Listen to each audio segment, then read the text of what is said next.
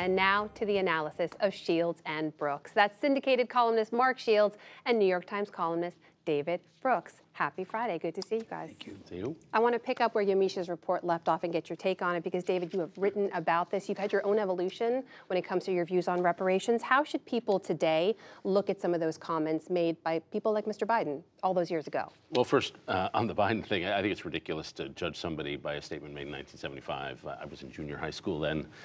People evolve and people change their minds, and we should allow people to change their minds. On reparations, I support them, but not for the reasons Joe Biden says. It's not an act of guilt. It's not an act of we did something wrong. It's a show of respect. It's a show of respect for the injustices that members of the African American community have suffered in our society for hundreds of years, not just slavery, but redlining and all the way up to the present. So we show respect, and we do it as an act of regard and as an act of resetting. And I've just come to the conclusion, I changed my mind about it because the practicalities of doing it are really hard. But I changed my mind about it because it just feels like we're in a make or break moment on race. The election of Trump, the atmosphere this has created a movement where aggressive gestures have to be taken to show that we're all part of the same country. Mark, what about you? Do you think that candidates should have a stance on this, a ready answer if they're asked? They can have a stance if they want. I think it's a non-starter as an issue in 2020, Amna. I think David makes a legitimate point, moral point, an ethical point. I think politically you have a choice, especially beginning with Joe Biden. You either have converts or you have heretics in politics. You either say that person was wrong and therefore they're doomed to perdition and keep them away from me, or converts, those who come and join our side and are welcome and sit in the front row. And Joe Biden's record on civil rights, I think, speaks a lot louder than the one quote from 43 years ago. And you have a choice in politics. You can look forward or you can look backward. And I think in 2020, this is not an issue that comes up voluntarily on the part of voters. I think David raises the question, it is next to impossible to do it. I mean, the African-American girl who is graduated from Sidwell, whose father's a dentist and whose mother's a lawyer, is not in the same position as somebody who is a direct lineal descendant of that discrimination and servitude. What works in this country is when we include everybody in a program. And there's no question that African Americans have suffered economically, socially, and politically. But it ought to be a policy that's directed to lifting up all those who lag behind, who have been, through no fault of their own, left behind and hurt. And I think that means spending more money. It means an investment in city schools. There's no reason, as John McCain said, that a bad congressman should earn more than a good school teacher. And I think that's a good place to start. Well, we've seen it coming up now on the campaign trail. I want to ask you about some of the people who are going to be making the decision about who makes their way further down that campaign trail. Those are the Democratic voters. There is a fascinating analysis, I think you both have seen as well, in the New York Times by Nate Cohen and Kevin Quealy, looking at who those Democratic voters really are. And I think some people might be surprised by what was in there. It's some of the loudest voices on social media, the very progressive voices, are not necessarily representative of the whole. Yay! Yeah. One number that stood out to me, among Democrats who self-identify as moderate or conservative, 29% of those Democrats are on social media, 53% of other Democrats identify that way. Did that surprise you? No, it really doesn't. I mean, I thought it was a great piece and good for the Times for putting it on the front page. We're forcing people who read the Times, including myself, to address this reality. I mean, the loudest voices are not necessarily representative, and in many cases, those who read Twitter, no, there is no satisfying them. You give them 9, and well, wait a minute, what about 9 more? And so I think it's the problem for the Democrats is Charlie Cook put it very well, the analyst. He said 45% of the people are against Donald Trump, 35% are for him. There's 20% who are out there. If you win 10% of them, you've won an enormous landslide. You've got 55% of the vote. But those people are not on Twitter, that 20%, and they're not into the exotic, erotic issues that sort of excite so many these activist Democrats. David, you looked at the numbers. What did you make of them? What's your take? Yeah, well, it's of course true. Like Twitter is not reality. Right. We pray that to be the case. Yeah.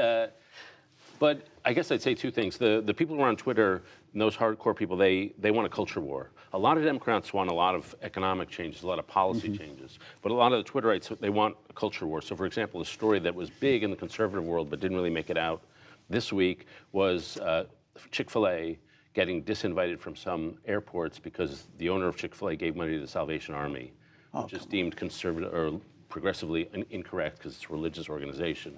And so that's what drives conservatives up a wall, the idea that they can't practice their faith. And most Democrats don't really care about that kind of issue. The final thing I'd say is that just because the social media people are a minority doesn't mean they can't drive the train. A passionate minority often drives the train. And if the candidates are afraid of angering the passionate minority and they feel they have to toe certain lines or else they just get a hailstorm of abuse, then the passionate minority drives the train. Speaking of social media, the president was back on Twitter talking about an issue that's key to his heart, key to his campaign moving forward for 2020 as well. Of course, that's immigration. I want to show you the tweet from this morning. He was talking about a proposal to bus detained migrants into sanctuary cities. He said, "We are indeed, as reported, giving strong consideration to placing illegal immigrants in sanctuary cities only." He said that would be as political retribution and for people who have opposed his policies. But this was, David, this was a proposal that the White House had said they'd floated, they considered, and then they rejected it. The president is still talking about it. What do you make of that? Well, he's confused Twitter with the reality that you can do a Twitter prank and own the libs and forget the fact there are really human beings at stake here. And so, like, he's just insulting and further insulting a group he's insulted pretty much consecutively for 3 or 4 years. We've got chaos on the border, and we could place a system in place so we actually have the border under control. We could expand the detention centers. We could send more judges down to take care of the backlog. We could give counselors to the people so they know how to manipulate this, or they know how to just work the system. We could do a lot of things to make the situation on the border functioning, and that's what a normal president would be focusing on. That's what a governor would be doing. That's what a mayor is doing. Instead of doing actual policy, he's treating it all as a Twitter game to make his base feel good about themselves. Well, we know one of the reasons it was pushed back upon was because it is illegal. And when the president was down on the border with his new DHS acting head, Kevin McAleenan, last week, there's now new reporting out today that he was pushing him to perhaps act illegally. Allegedly, he asked Kevin McAleenan to close the border earlier than expected and also said that he would pardon him if he were to act illegally and prevent migrants from entering. Those are all reports that came out late this afternoon. Just weigh in on this, Mark, for me. What do you make of all these reports and the allegations being made here? Well, from all we know about Kevin McAleenan, he's talking to the wrong guy. Is Donald Trump when he makes that sort of a proposition, a sort of an offer. He's a law-abiding law person. As far as President Trump is concerned, I mean, David's right in the sense that the presidency and the White House is above all else a place of preeminently moral leadership, and there has been none. David has pointed out that the Democrats have an obligation, which they do, to help formulate a new policy on immigration. But I just point out that twice in the last 10 years we've passed in the Senate overwhelmingly a comprehensive immigration reform. We passed it with 80% of the votes being for our Democrats. And of the 14 Republicans who dared to vote for it in the Senate, John McCain's gone, Jeff Flake's gone, Dean Heller's gone, Lee Ayott's gone. You go right through the list. Bob Corker's gone. They haven't been replaced by consensus, pro-compromise immigration supporters. So I raise that the Democrats do have a responsibility, but I mean, when you don't even get a vote in the Republican House. Under George W. Bush, who pushed for it, to his credit, and for Barack Obama, who pushed for it and got through the Senate in both cases, we've got a problem in this country, and it's a moral problem. It's a political problem as well, and I don't think we should hide from that. When you look at what's happened at DHS, and of course immigration is not the only thing they do, it is a big part of what they do though. You take a look at the shakeup that happened just this week. I think it's easy to forget these things happen so quickly. This was just this week. On Sunday, the Homeland Security Secretary was out. On Monday, the U.S. Secret Service Director. Tuesday, the acting Deputy Secretary at Homeland Security. On Wednesday, the ICE acting Director. What does this shakeup mean? Well, it means that the president adopted a policy on immigrants, and especially from Central America, that was based on cruelty and based on the idea of deterrence. If we're cruel enough, it'll deter them from coming. And that has turned out not to be the case. Now we've got 700 or 800,000 people coming seeking asylum. And so they were trying to solve for the wrong problem. And so the idea of deterrence failed. And so the situation turns out to be worse. And so the president first blames the people in the agency for not carrying out his cruelty, and then he blames them for the situation being worse. And so it's a situation where you had a lot of people who just, like, some of them cooperated with a cruel policy, some of them didn't want to, but at the end of the day, they couldn't take it, and at the end of the day, he was sick of them. And so you have a failed policy which is being blamed on the enactors, basically. It's not the only place there have been shakeups, too. There's another list I want to show you now. This goes beyond DHS. There are currently 6 agencies with acting leaders. We talk a lot about the stability and the chaos within this administration. Mark, what does this mean for an administration? Does it matter? Well, it means 2 things. First of all, it means this administration is Donald Trump. That's what it is. I mean, it's his will, his whim, his predilections, and the attention span that he has. That's what it is. And as far as acting secretaries, they don't have the full legal authority of a confirmed secretary. There is a logic to our system when somebody is confirmed by the United States Senate after hearings and a vote in the Senate. And as a consequence, they're limited. So you say power is with the president, it's always with the president.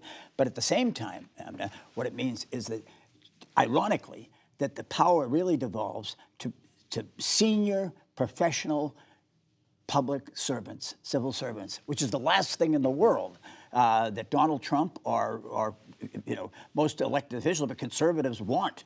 They are making the decisions. They are the decision makers. But it's a terrible way to run a company, a baseball team, or the United States of America. We don't have much time left. I want to get your take on one last thing. They're looking ahead to next week. The Department of Justice has said we should probably expect some version of Special Counsel Robert Mueller's report. That's, of course, in the hands of Attorney General William Barr right now. He had this to say on Capitol Hill earlier this week. I think spying did occur. Well, let me... But the question is whether it was adequately predicated. And I'm not suggesting it wasn't adequately predicated, but I'd need to explore that. I'm not talking about the FBI necessarily, but intelligence agencies more broadly. Mark, he was talking there about spying on the Trump campaign. What did you make of that statement by A.G. Barr? Based upon his record in the George H.W. Bush administration and conversations with all sorts of people, started with him, I gave him the benefit of the doubt.